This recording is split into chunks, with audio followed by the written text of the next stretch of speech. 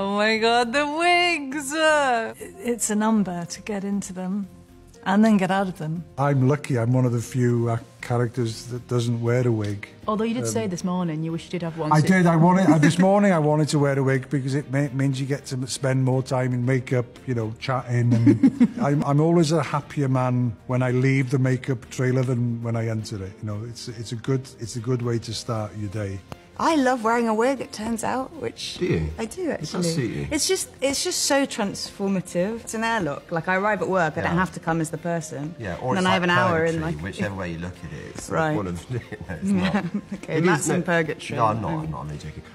I'm in a crucible of transformation. Yes, I'm in purgatory. No, but it sort of does a lot of the work for you, doesn't it? It does, it changes... It's like a mask. It does, yeah, right. It changes sort of everything.